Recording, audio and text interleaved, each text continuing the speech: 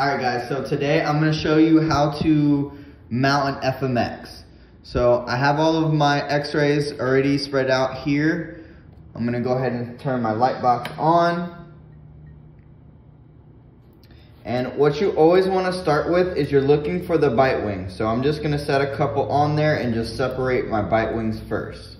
Your Bitewings are going to be basically your guideline to all of your other x-rays. So all of your PAs, your anteriors, everything is going to be based off of your Bitewing. So I'm just going to separate them first before I actually grab my mount and put them together. And I already got my 4 Bitewings, so I'm going to go ahead and start trying to mount those. A couple of things you guys need to know whenever you are placing them in the actual mount itself, there isn't a right and wrong way. So what I mean by that is on these x-rays, you will notice that there's almost like a little of a hole punch. So what we call it is basically you want a pimple, not a dimple. So one side goes in, one side is basically poking out. So I'll try to zoom up so you guys can see it. This is what you guys want. So you want the pimple, not the dimple, so not going in, okay? So I'm gonna make sure they're all facing the right way.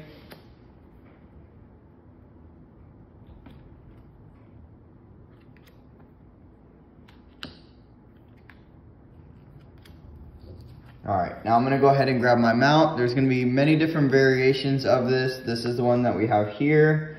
And one thing you wanna look for whenever you start with your Bitewings and inserting them in the mount is, one, you're looking for what tooth numbers you have in your Bitewings and also your curve of spee. So if you notice, this is what we call your curve of spee, and basically it's just how the mouth is and how you're basically like when you smile. So your jaw goes a certain way, you have to have that. It wouldn't be facing down because that's not the curve of spee. So I'm gonna face it this way. We got all the way back on our molars here. So I'm gonna put this over here. And if you guys notice, over here I basically have a template of what teeth numbers you're looking for. So we have these here in school, so once you guys start doing them the first couple times, you can use these, but after you should be able to distinguish by yourself. So again, I'm looking for my curve of spee.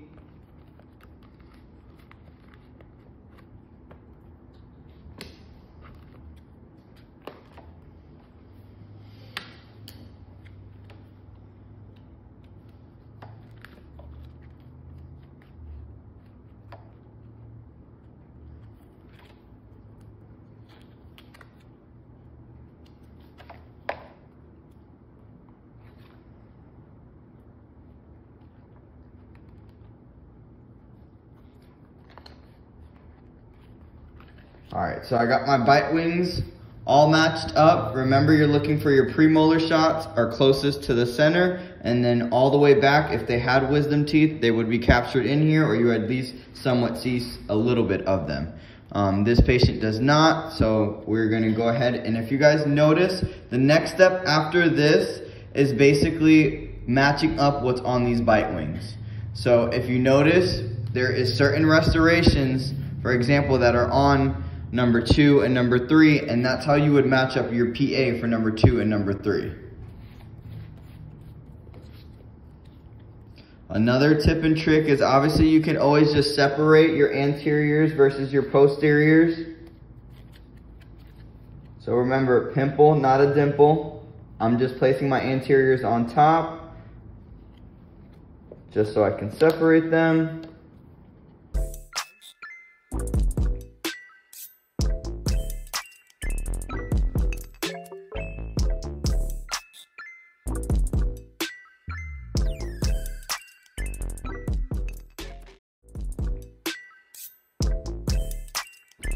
Alright, so here I'm going to start matching up my restorations. So if you notice here, it looks like we have some form of a filling in regards to probably a composite or an amalgam. So here I'm going to match up this restoration to my Bitewing. So if you notice, it looks almost exactly the same. So that's the same shot. I'm going to put it right above that Bitewing. So that's why your Bitewing is basically almost like your answer key to everything else.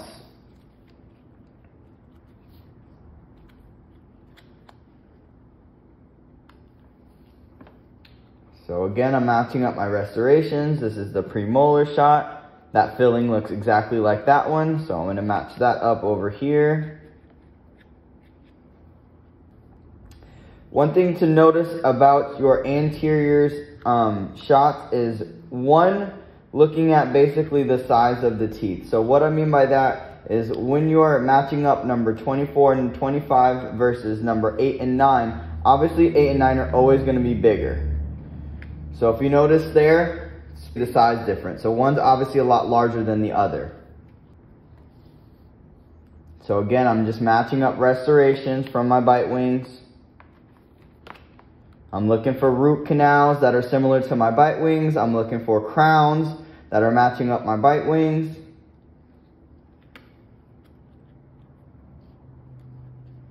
And one other tip and trick too is if you notice on sand versus clouds. So in this one you can see our clouds, and that's basically the sinus area. So if you notice here on our other PA right here, sand versus clouds. So clouds is always going to be above the sand. So that way you can distinguish your upper versus lower. And remember, always pimple, not a dimple.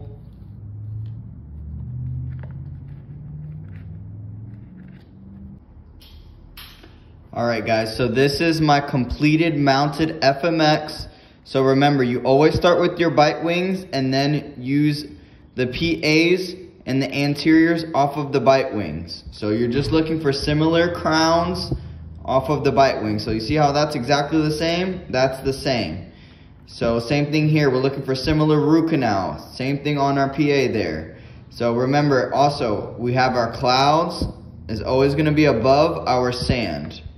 Okay? So just remember the difference between distinguishing the upper and lower, and always pimple, not a dimple. Okay? And then also, whenever you guys are loading up the actual x-rays, remember they basically just slide in the back. So you have to hold it like this to basically load from behind. So you have to take the x-ray and place it in from behind. You can't basically try to mount it with this because this will be backwards. You want to look at it once it's all said and done so the doctor can do any of his diagnosis from the x-ray, okay?